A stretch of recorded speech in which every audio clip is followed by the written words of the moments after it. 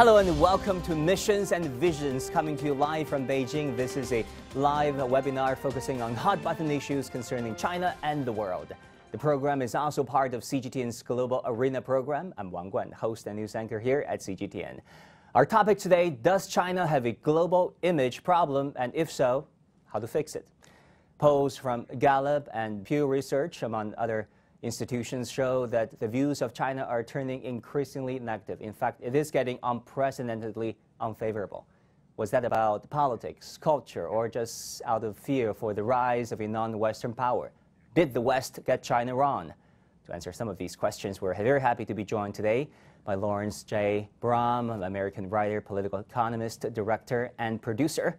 Also by Frank Sieren, best-selling author, journalist, and documentary filmmaker. Carl Jia is host of Silk and Steel. Last but certainly not least, Teng Jimeng is Senior Research Fellow at Center for China and Globalization. Welcome, guys. Welcome to this special program. We do have our participants from around the world actually tuning in, from universities and institutions joining us for this discussion. Later on, we do welcome your engagement, your intervention by asking your own very own questions regarding this issue. Does China have a global image issue? And if so, how to fix it? Carl, let me turn to you, if I may. Did the West get China wrong? For a long time, I remember when I came to United States in 1990, I used to read New York Times religiously. Every day I searched for news about my homeland, China. But the China that was presented in the page of New York Times resembled nothing like the homeland I left behind. I used to chalk it up as Western ignorance about China because I thought, it's just very hard for Westerner to understand China. The East and West twin shall never meet. But as I became more politically aware, and as I studied the Western coverage in other countries like Russia, for example, I realized Western reporting on China is not an exception, but rather the rule. The rule is there has been a lot of intentionally misinformation about China being reported in the West, in the Western mainstream media. I'm speaking from my experience living in the United States. I live in the US almost 30 years. Most people on the street, they don't understand China. There's a lot of ignorance about China. So the only news they receive from China is from their mainstream media. And a lot of times, what the mainstream media present to their readers back home is a very, very distorted picture. They chose to laser focus on every negative aspect of China and then blow it up 100 times. Frank, let me turn to you. Where do you think China's global image problem, if there is one, lies? It's a complicated process. On one side, the Chinese don't have a really long tradition in explaining themselves. They've been the middle kingdom. They didn't really care about the neighbors. Now you have to explain yourself. And on the other side, the Western countries, they could set the rules for the world. They could set the global rules. So they have no tradition of listening to other perspectives, to other countries. And now with this new wave of globalization, we need more to understand each other. Indeed, we need mutual empathy to close the gap of information, among other things. And obviously, COVID is not making things easier. If you think about the number and the frequency of people-to-people exchange, which is at its very sad state of affairs. Laurence, same question to you. Does China have a global image problem? Well, China, yes. Basically, you have a Western media that has more or less a consensual view on China.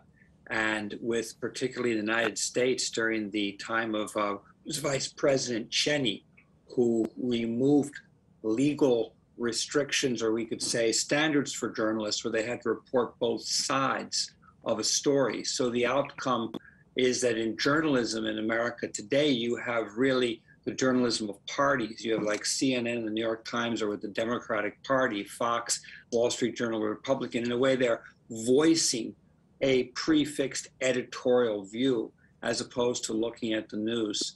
At the same time, from what we've just heard, it's traditionally a characteristic of Chinese people not to brag, to be very humble and low key when expressing their views or wanting to express a particular opinion. It's done with innuendo. This is part of the culture. It's the same with looking at the Chinese media. However, in Western media, the way Western society works, particularly in the United States of America, people like to, promote themselves, and they promote themselves very aggressively. And likewise, they'll promote their views and ideas aggressively. And therefore, the communication gap is quite wide, particularly when it comes to media. Professor Teng, as a Chinese scholar who traveled the world, who studied the relations between China and the rest of the world, are you upset by how China is viewed by the rest of the world and mostly the West?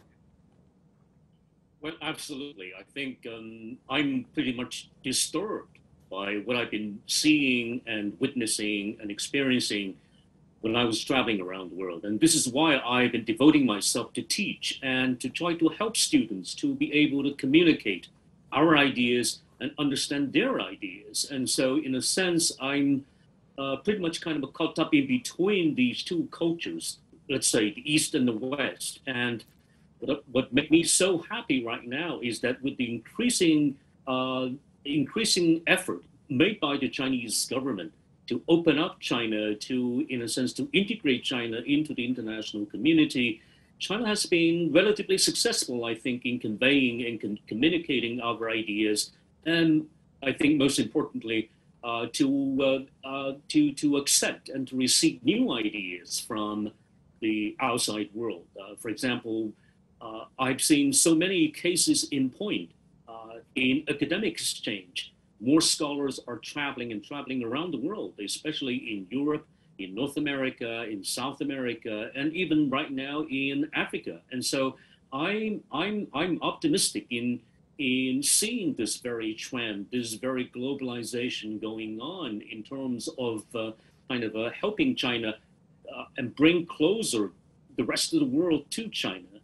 Frank, let me turn to you. The West is a big and vague concept that we all know. The West is not a monolithic whole.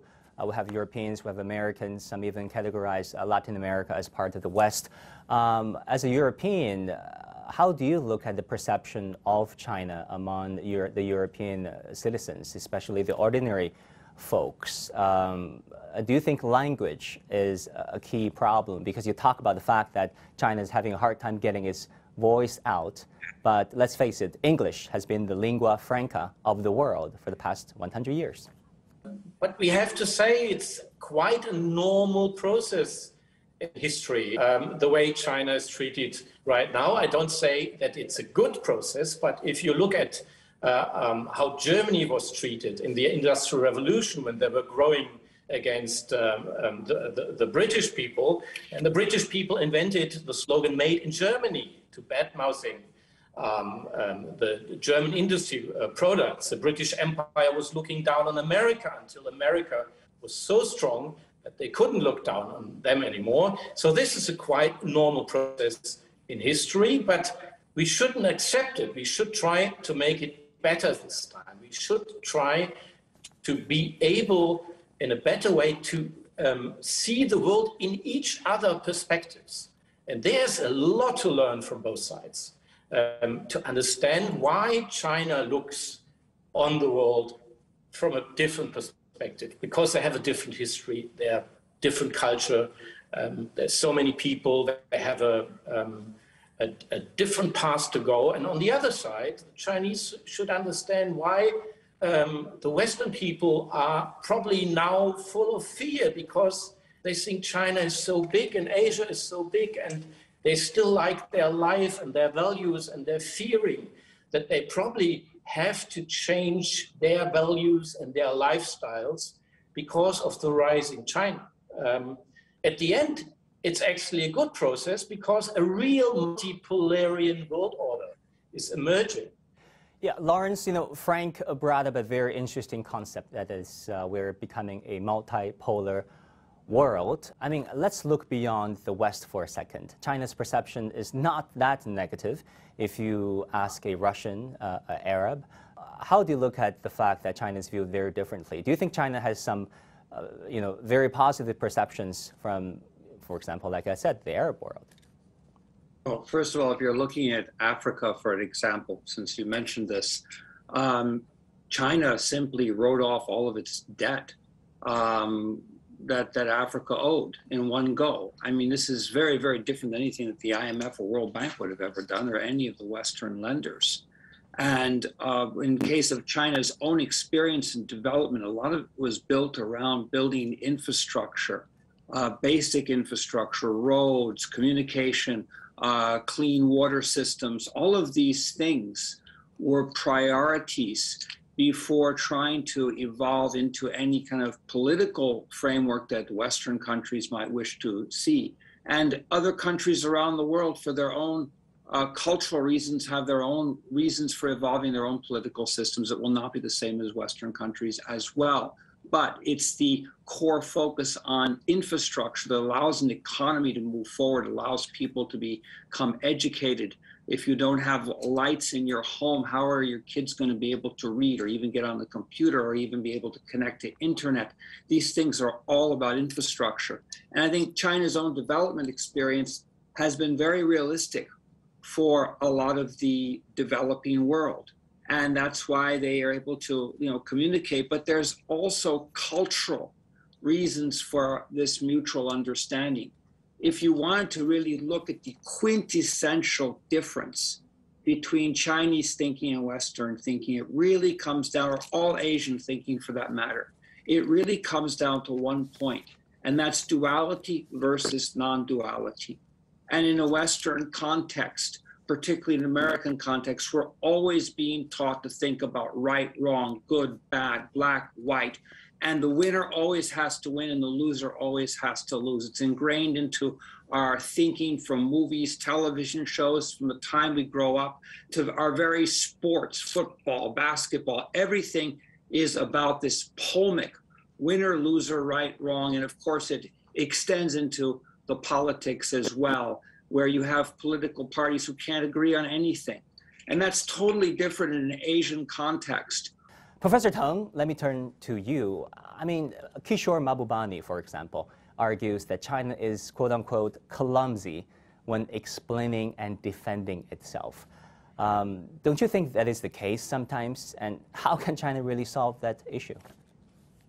Yes and no. I think yes, is because China has always been, or Chinese culture in general has always been known as, Kissinger also talked about China being the subtle, the sophisticated mind, the unspoken subtlety. And in this sense, I think, yes, this is kind of clumsy. We don't speak too much. We don't, like Brahm said, we don't brag too much. We don't promote ourselves. But in recent years, I think China is increasingly outspoken. We are increasingly kind of loud in speaking our minds because of China's exposure to the international community. As a foreign language teacher, I've been teaching Chinese students to speak loudly, clearly, and logically. And like Ambassador Qin Gang just said recently in Washington, D.C., he said it's not China, it's not the way we China deal with the world. Our way to deal with the world is to seek harmony, to seek this harmony while keeping the difference. And so that philosophy dominates the Chinese mindset. Now, language is a problem. Language, as is spoken, is basically the most important means to communicate ourselves. And which is why I think that in the current world, like it or not, English is the lingua franca. And so we have to learn, we have to study the language, we have to be analytical. The idea to study the language well is to study the minds, the way of thinking, the culture, tradition behind this very language. You have to be able to study the culture, the tradition, and also the very logic behind this very language used to express ourselves.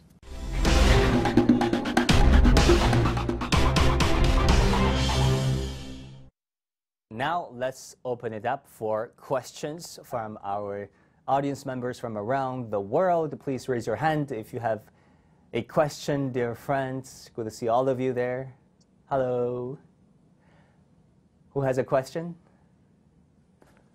Okay. The first question goes to Zhou Ruinan, please. So how would you describe China's image now? Let me elaborate on that quickly. You know, Western reporting on China seems to be monotonous, like a state with little place for public discussion. However, on Weibo, China's Twitter, for instance, people are expressing strong views on either end of the spectrum about national and international affairs. So will this make the China story more difficult to tell, or it's a chance to tell a more layered and nuanced story? All right. Carl. There's always a lot of chance to tell the layer and nuanced story of China, but currently the Western mainstream media has decided to wage propaganda instead.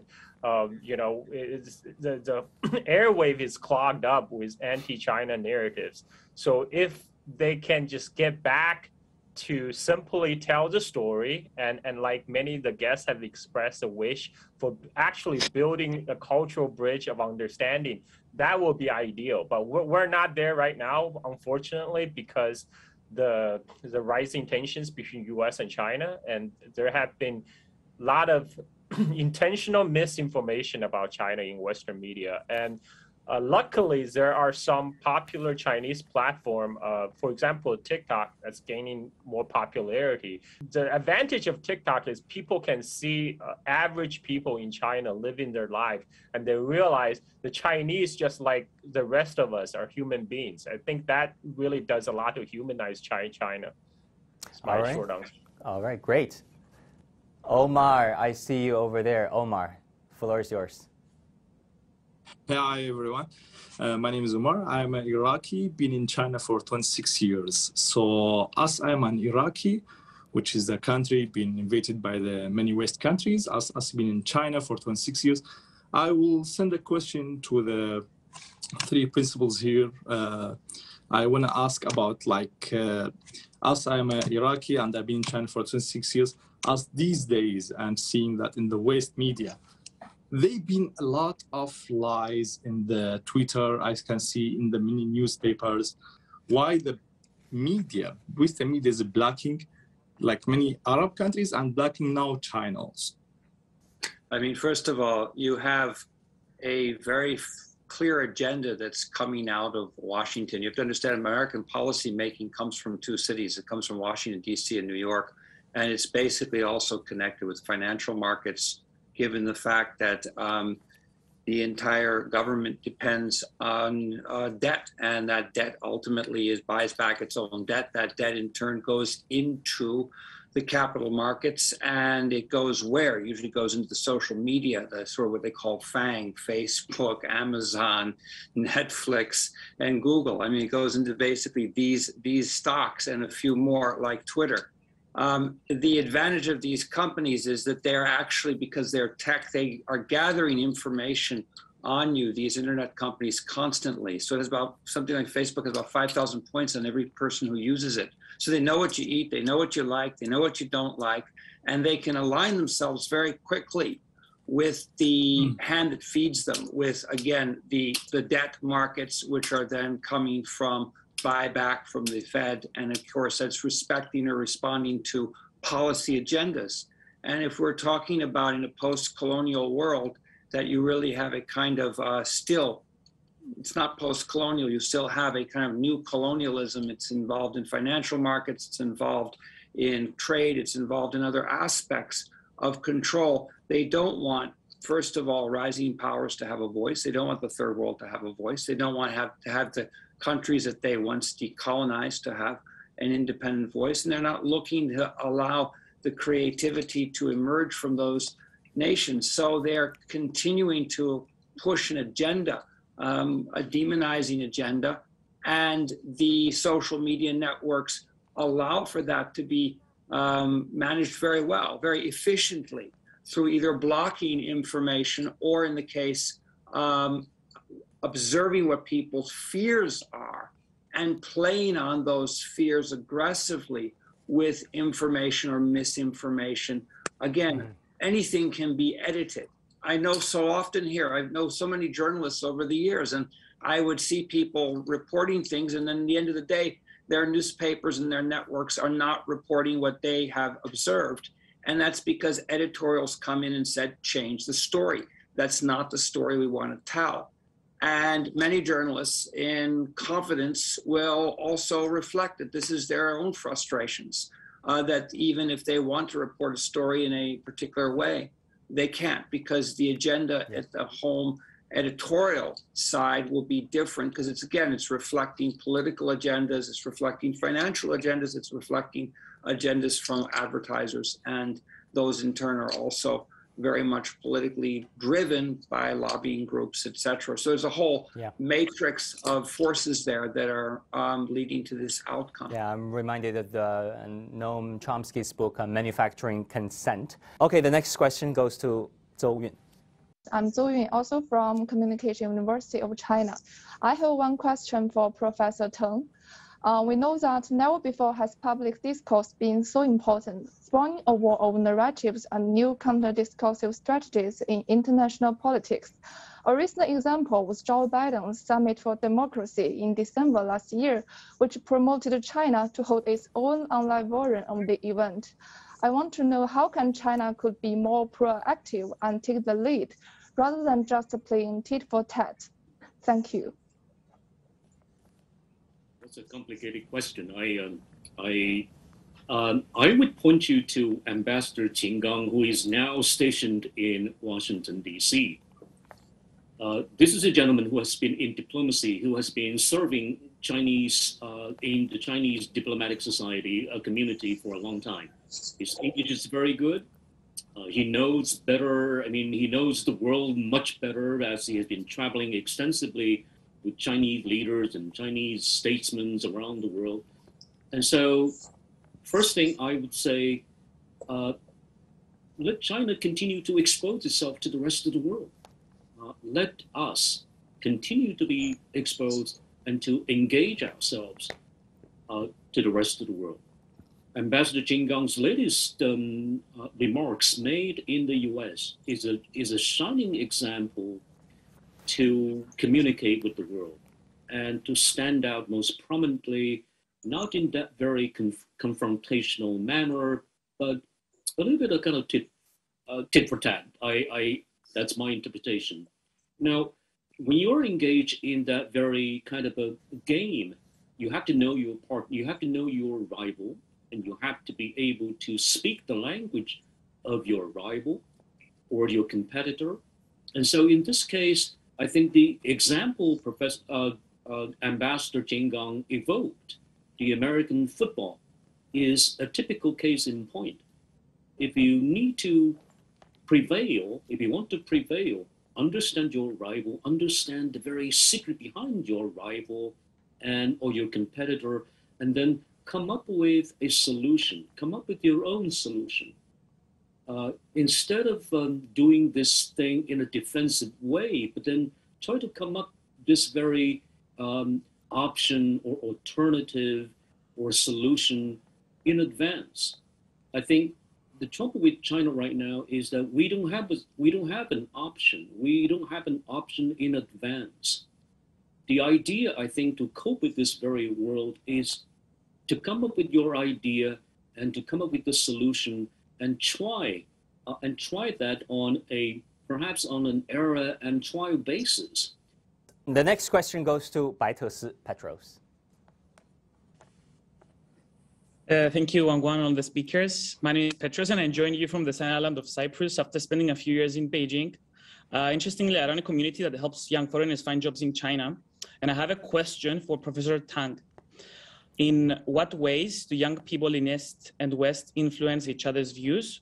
And how can we build more bridges for these young leaders of tomorrow and strengthen our mutual understanding, other than learning English or encouraging them to learn English and Chinese? Good, thank you.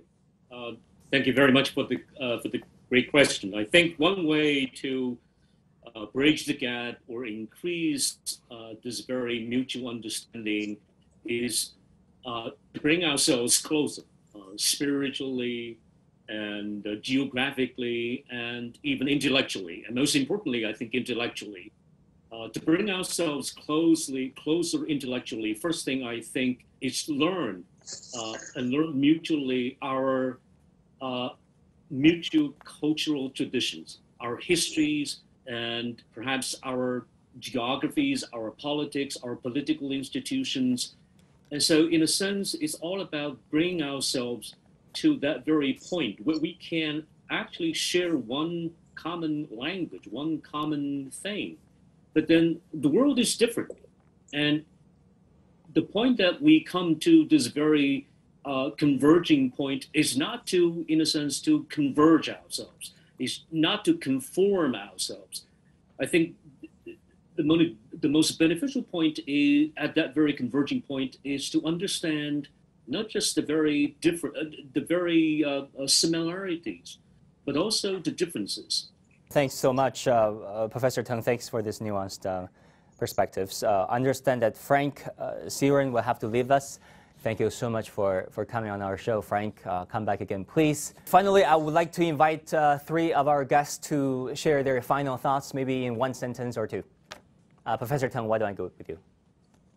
Well, young people, especially the Z generation, are tech savvy, they're knowledgeable, they're intellectual, they're open, they're also very inclusive. Now, spot on. Just go on and know the world around you, speak to the world around you, interact yourself with the world around you. Thank you. Alrighty, Laurence. Just tell human stories. I think that's the most important thing.